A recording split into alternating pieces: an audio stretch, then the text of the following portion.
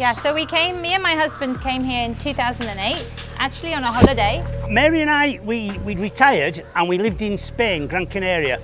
We stayed there for a year, but we got bored. The plan was we would tour Europe, but we went back to England in March and it was very, very cold. So one of Mary's friends suggested we come to visit Kerala. We'd spent 2 or 3 Christmases in Goa, which we loved, but they said try the Kerala experience. So we booked a 2-week holiday in March 2008, and basically we found 2 little puppies and we've stayed ever since. We had a 6-month visa, so we decided not to fly back with Thompsons, and then we found a house that we could rent for 6 months. We had a word with the lady who owned the house, who said yes, you can keep 2 puppies, and that is why we stayed. And we saw a couple of puppies which were in bad condition, so we rescued them. And actually, the first ever dog that we rescued actually passed away last week, so she was 14 years old. After 6 months, we started doing some volunteering at an animal sanctuary that unfortunately closed a few years later. In the meantime, after 6 months, we'd actually adopted 6 dogs in total. So 1 a month basically that we brought back. Unfortunately now we've only got 3 of them have survived, but Chitty, the one who started it all, she died last week unfortunately. She was 14 years and 4 months. And we've been here ever since, basically trying to look after the dogs. As you've seen the clinic, at my house I have roughly 75 dogs that we rescue. A lot of them are injured dogs, a lot of lady dogs, a lot of them came as puppies, and basically it's just taken over our lives. So, and my husband, you know, he can't bear to see dogs starving, just because people can't be bothered to give them a little bit of this, a little bit of that. He hates to see people mistreating dogs in the street. There's no reason for it. And basically I do this, I spend 2 hours a day, every day, dog feeding. I do 2 areas. I do the car park and what I call the Leela run, and then I do the Samudra run. Down here there's probably 20 to 30 that I feed, including the junction at Coverland, and then down at the Samudra, once again 20 or 30. Sometimes there may only be 8 or 9. Other times there can be as many as 35. The dogs know I'm coming, they know the engine noise, and they come from, if they hear the bike, they're straight at me. And that's it really. It's taken over our lives. But I'm 63, my wife's 53.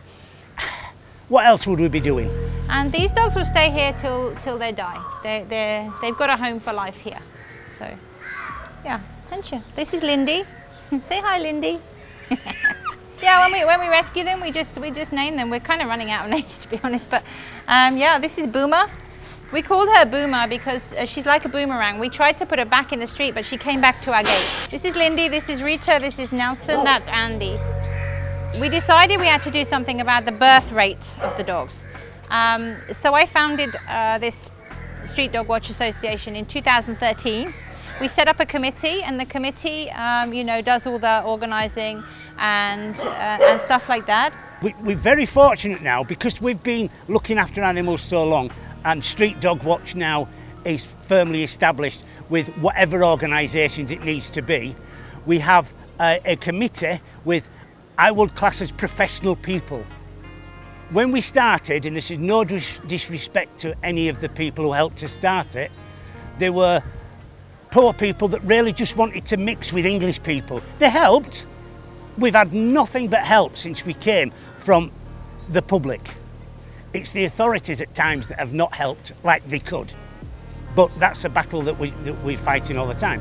But now our committee, I think you've met one of them today, they're avid dog lovers, and hopefully our plan is we'll guide it where we need to do, but these people, including the manager, Vigin, at the clinic, they're understanding more and more now and learning our ways. I'm not saying our ways are 100% correct, but as each year goes by, we're learning and learning and learning. It's the only way we can do it. Some people don't like sterilisation because they think it's not natural, but nothing in this world is natural anymore, and there is no alternative. The alternatives are let them just breed as they wish. And then people start getting problems on the roads, the food, dog bites, everything else. So it is the most humane solution. And dogs, you know, they get sterilized, they live for a lot of years, they're quite happy. They don't care if they don't have babies. They don't think like humans. They don't think, oh, I wish I'd had a baby. They really don't. They don't care. All my dogs at my house are sterilized. All the dogs here, there's 50 dogs here, they're all sterilized. The staff here, we have a manager and an assistant manager and 2 guys who are the kennel hands. 2 of them, the manager and the assistant manager, have the paravet certificates, so they're able to be vet's assistants. And the other 2 guys are actually going on the course next week, so they can also be vet's assistants. They also dog catch, they handle the dogs, make sure they're healthy and everything. And they do first aid, you know, for wounds and things. And if it's anything serious, we call the doctor to come. Well, it happens all the time. People call me all the time and say they've got a dog, they're moving house, for example. So they need somebody to take the dog. And they often say to me, if you don't take it, I'm throwing it in the street. It's like it's a normal thing here to throw your dog out in the street. The problem with that is if you have a domesticated dog, which is used to living in a house and being fed every day, it doesn't know how to survive outside. It doesn't know where to get food. Plus it will fight with the stray dogs because the stray dogs don't know what this dog is doing here. So you're not doing it a favor by letting it out into the street. You're practically killing it. You may as well just kill it, really.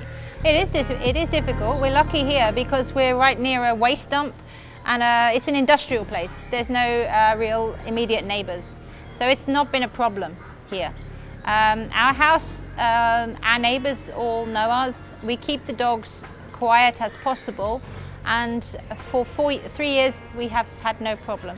In fact, we haven't had a problem in any of our houses with neighbours. Well, ideally we want to get some corporate funding. We've just got our ATG tax exemption form, so we're trying to get some corporate funding so that we can expand and do more ABC, animal birth control. That is our main thing. Everything else is extra. The rescues are extra, the puppy rehoming is extra. ABC is the key to everything, as far as I'm concerned. The reason being, once the dog population is manageable, you won't have so many rescues, you won't have puppies abandoned, you won't have a problem with rabies, and you won't have so many dog bites. But now this is my life. Literally, I sleep 4 or 5 hours a day. I'm with dogs 18, 20 hours a day. When Mary's singing, I'm at home.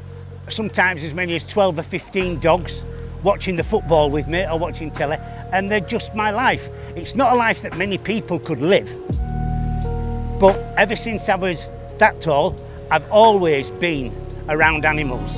Oh, we're busy. I think keeping busy is enjoyable, and it's not really our field. We both love dogs, and we started this because we love dogs. I'm a musician actually, and so that's my business here. I'm a musician. I sing hotels, I sing for weddings and that kind of thing. And this is just something we do because we want to make a difference where we are. I've never cried until I came to Kerala. For 20 years I never had a reason to cry. Here I probably cry. I cried last week when my dog died. My dog, Chitty, the old one, I cried bucketfuls. I had to bury her and it was heartbreaking. So I will always be passionate about all animals, not just I rescue geckos. If there's flying things in the house, I don't kill them, I try and catch them and put them out the window. Because it's life. We've got to make the most of it and try and be as happy as we can. But long-term plans, as soon as we're confident that Street Dog Watch Association are doing their best and have support from the whole community, business community, politicians, public, then we will take a step back. In an ideal world, I'd like to go and spend 2 or 3 months back at home with my parents. My mother's blind and she's 83. My father's 85. He's in good health, touch wood. But I notice every time I go back a deterioration in his being. So I would like to be able to spend a bit more time with my parents because they were fabulous for me. But my life now is in Kerala. And when I do pass away, I either want to go into the sea or they can use my body for whatever they want to do.